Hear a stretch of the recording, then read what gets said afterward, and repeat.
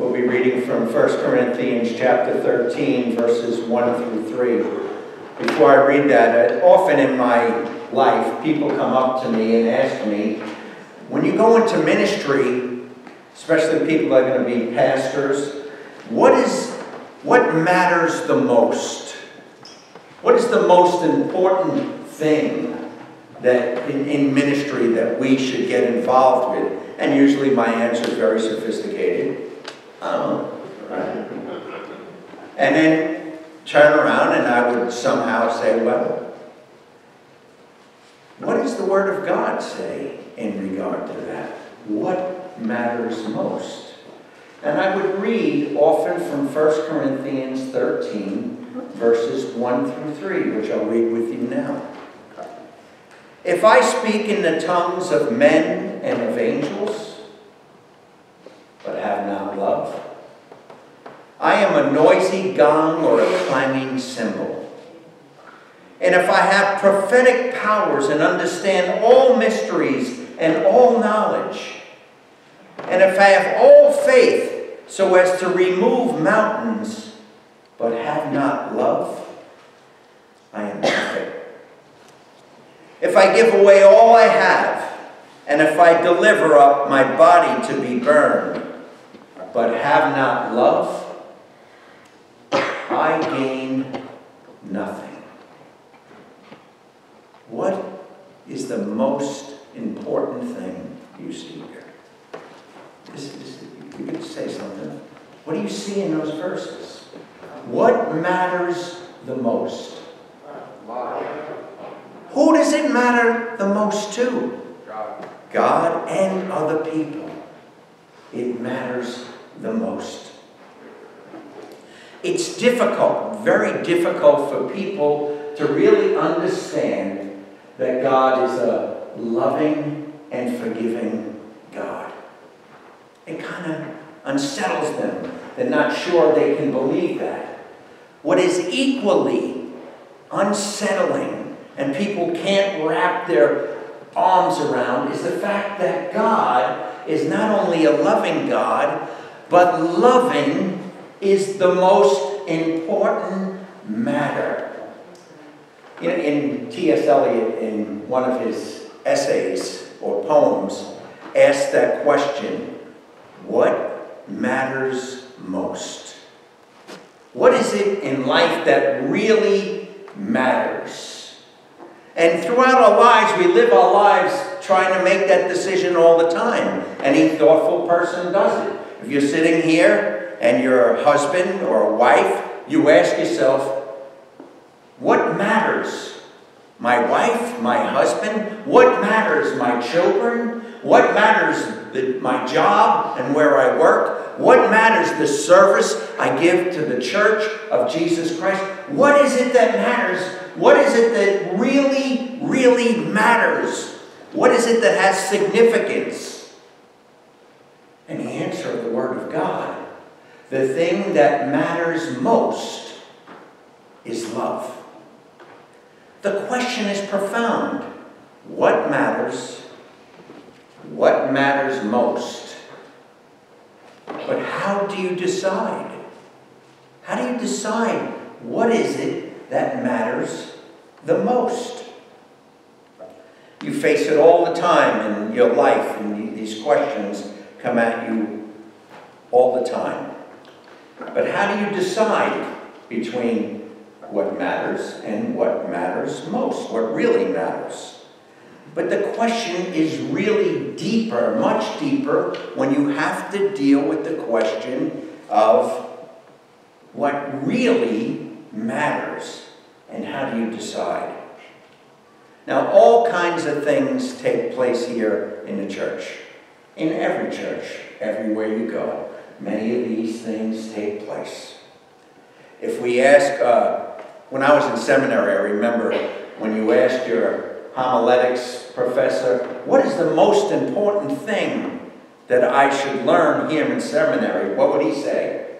Preaching. But after all, if you got everything in your brain and you can't communicate it and you can't talk about it, then it doesn't matter, does it? If you ask your doctrinal teacher, theology, thinking, What is the most important thing? You have to learn to think. You have to be you have to be biblically and doctrinally secure and accurate. You ask different professors different things. And I remember when I asked my teacher for exegesis, the most important thing, no doubt about it, is the languages. How can you study the Word of God, Charlie, if you don't know your Greek and you don't know your Hebrew? You can't really get into the Word of God. All those things matter, do they not? All those things are important. All those things matter. But what matters the most? What is it that matters the most? Now, Jesus, when people came to Jesus and he told them to follow me, what did Jesus say? Man, you're going to follow me. It's going to be a great time. Did Jesus say that? No, he says, come, follow me, and die. What matters most? His call is to you and to me. What matters most? And that's the question we're going to look at very briefly here this morning. Now, when you study this text, you keep in mind that this was written, 1 Corinthians 13 was written in response to the issue of gifts, talents, and abilities in the church. The people in the church were fighting over it, discussing it, elevating some gifts over others. It was all about gifts. And then Paul comes to the point and he says, I will show you the most excellent way. I will show you what is most important. I will show you the most excellent way. Many gifts are good. Many gifts are great. But they are worthless without what? Without love. So Paul lays out in the first stanza of this great hymn to love, about love in 1 Corinthians 13. He says in verse 1, if I speak in the tongue of men and of angels, but have not love, I am only a resounding gong or a clanging cymbal. Now, Paul imagined someone who was able to speak all the languages. Think about that. All the languages. Someone who can come up and converse with anyone in any language. If I can speak in the tongue of men and of angels, the church needs that, the world needs that, needs someone that can communicate like that. I knew of a man, I did not know him, who knew 34 languages. 34 languages. He was able to speak in 17 of them. Was able to read in all 34 of them. Now, man, that is a guy I want to be around. You know, Tom, Peg, my wife, maybe others here went into the missions field. What is the first thing you have to do when you go in the missions field? You have to learn the language of the indigenous people. You have to learn to communicate with them. Here's a guy who knows 34 languages, who can go somewhere, meet someone in the airport or meet someone in the store, and immediately converse with them. The church needs that. People need that.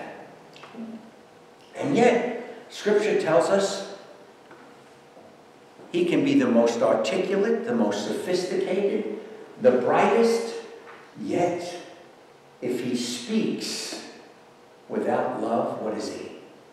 He's a clanging cymbal, a gong. Now, the interesting thing about a clanging cymbal, when you use you see that illustration, there was always in the heathen temples. Whenever you went into them, they would have a gong or a cymbal, and they would smack it, and that would to get people in a frenzy. We still do the same thing sometimes, you know. Get people going, you know, get them really going up and up. But there's one thing about a cymbal and a gong: they don't make music. They just make a din, whatever. Just make a loud sound. They don't make music. And he says, if you can speak in all these languages, articulate in all these languages, and you can discern all these different things and have not love, it doesn't matter. You are nothing. You accomplish nothing. I remember that one of the best things I ever heard is when I was reading from Sinners in the Hands of an Angry God. Sinners in the Hands, what's his name? Jonathan Edwards. Jonathan Edwards committed never to write, preach, or talk unless it was for the glory of God and for the love of the people. He said, I will never do anything else but that. He was committed to that. I can tell you, not in one hand, in how many times I have heard someone get into the pulpit who can wax eloquent and have people who know him turn around and say, when he's in the pulpit, I wish he'll never get out. Oh, it's like listening to the angels speak.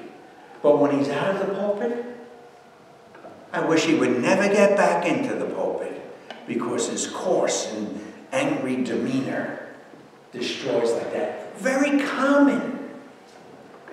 Very common. You know, when they do statistics, when they have people come to the greatest,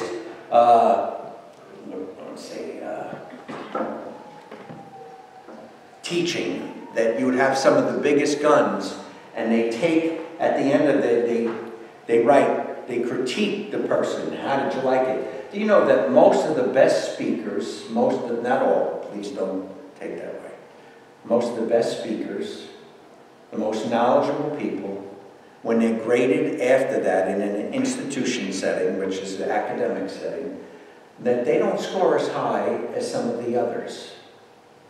And and they couldn't figure out why. So they did a test, and they interviewed all these seminary students, all these theologians, what is it? And the thing that came off was very clear, which is interesting, is that one thing was clear: he doesn't love us. He had no love in him. No love whatsoever.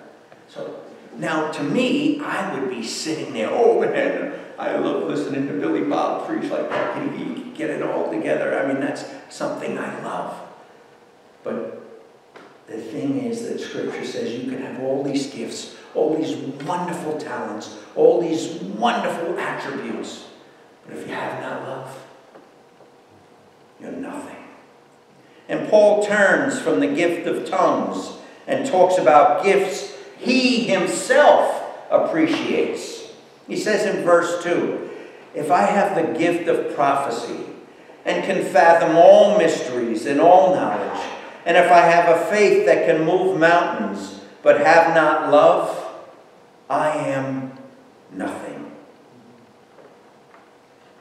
You know, one of the areas in churches that churches are struggling with is when churches look for a pastor, the financial times out there are very difficult. It's very hard to find a pastor and pay with the benefits and to live, and it's a real struggle. Let me tell you something.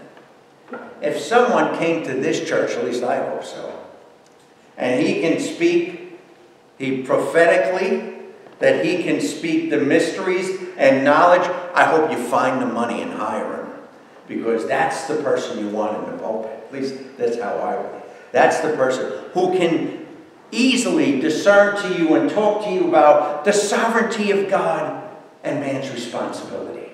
He can speak to you about all these deep, profound things, articulate to prophetic. He understands which way you can go. It's people like that, people like Paul, who start seminaries, missions movements, people who do all of these great things. And yet what does God say about them? If they have not love, they are nothing. Now that does not compute to me. Because as a man looks at the outward appearance, but God looks at the heart. I usually look at the outward appearance, and I'm not even aware of doing that. Now, this person can do it all. Not only that, this person has faith that can move mountains. Do you hear that? Faith that can move mountains. This is the kind of person who breaks ground, who delivers people from the bondage of sin by his intellect and his ability to proclaim the gospel. We write biographies of these people. And yet, Scripture says, they are nothing without love. Tremendous gifts. If you do all that, even though people may be startled and amazed at what you can say and how you communicate, if they don't have love, they are nothing. I chose this because in this new year, as we enter into this new year, let us be mindful of what matters most. And that is love. Let us be keenly aware of that as we move into this new year. Now, all these gifts, they benefit greatly. For example, if I have a $50 bill and I go over to Deli Boy down the corner and I buy myself a sandwich, I give him that $50 bill. He puts it into the register. Next thing you know, he has an electrical problem. So he calls the electrician. He takes my $50 bill out of the register, gives it to the electrician to go and fix the electrical problem. The electrician leaves and goes out, fills his car up at the gas station, at the Gulf gas station, gives that to the attendant there. The attendant there takes that $50, goes to the grocery store and buys groceries and many other things. Better yet, takes that $50 and gives it to their kids that are in school or moved away so they can buy books or enjoy a night out. All these good things, all these wonderful things that $50 bill did, it went out. Then, when that person, the last person who has it, takes that $50 bill and goes to the bank, hands it in at the bank, and the bank looks at it and says, this is counterfeit. What happens to the $50 bill? It gets destroyed. Yet that $50 bill did many good things. That $50 bill put gas in someone's tank. That $50 bill paid the doctor for the doctor's visit. That $50 bill put some food on the table. It did a lot of good. But in the end result, what happens? It's destroyed. It's worthless. It's worthless in the sight of God. It's worthless to Him. Because Jesus Christ tells us that. For Paul tells us that. The greatest of these is love. Now Paul takes it a step further. Not only do you have gifts, that you can do some wonderful things with your gifts, but you accomplish nothing without love. He goes on to say in verse 3, if I give all I possess to the poor and surrender my body to the flames, but have not love, I gain nothing. Notice, here is an individual that is concerned for the poor. Or at least it seems that way. And it says, if I surrender my body to the flames. Now when you read a lot of the commentaries, and I'm sure many of them may be right, but I don't know. It was said that people would sell themselves into slavery, and they would be engraved with some kind of tattoo kind of thing, meaning they belonged to someone in order to free someone else. So that's an interesting thought about that. I never knew that, and that was interesting to hear.